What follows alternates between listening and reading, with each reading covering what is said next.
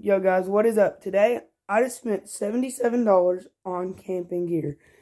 Now, these little lights here were like $1 each. I got a flashlight and headlamp. This was like $9. This pillow was about $5. It was called a Maystays huge pillow. I got 2 of these pillowcases for $7, and I got that for $35. Now, I also got a cast iron skillet for $9, which I'll show you here in a minute.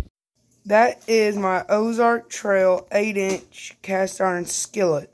Alright guys, now please like and subscribe if you want to see what I'm packing on my camping trip. It'll be this Sunday, so there will be 2 parts to that camping trip adventure. Now, I am going to unbox all this in the next video.